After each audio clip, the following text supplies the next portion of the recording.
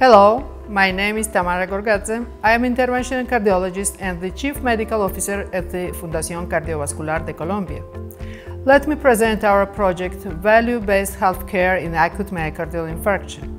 Our Center of Excellence for Acute Myocardial Infarction is a healthcare program certified by the Joint Commission International, which operates with criteria of excellence, technological innovation, and a strong sense of social responsibility to provide the best healthcare and experience.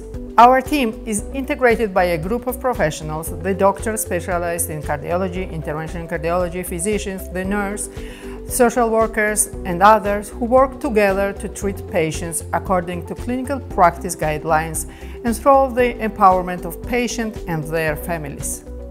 The goal of our project is to demonstrate that our prospective global payment contracting model, PGP patients, treated at our Center of Excellence present better clinical results and lower cost compared with the patients of the other type of contracts treated in the same center. Over the last 2 years, the cases handled by the Center of Excellence for Acute Myocardial Infarction have increased by 34%, provided a greater opportunity for quality care for the population of northeastern Colombia.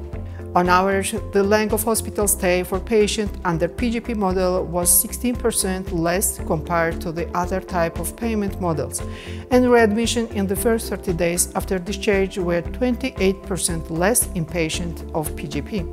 The cost of care for patients of the PGP model were 9.35% less than those who has other type of contracts.